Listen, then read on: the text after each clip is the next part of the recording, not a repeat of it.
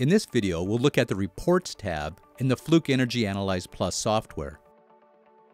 First, click on the Reports tab. Here we see some basic information. In this summary, it's the information we see on the Project Manager tab. Client, location, description. Next, we see the details about the measurement.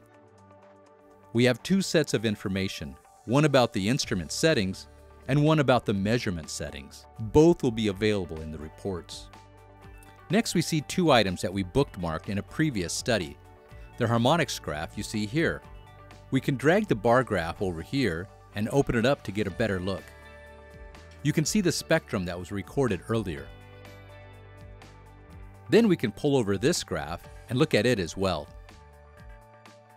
Now we have a very simple report. We can export it into this format. This is a preview of the report. It has the information about the instrument, the session, the bar graph, and the harmonics graph.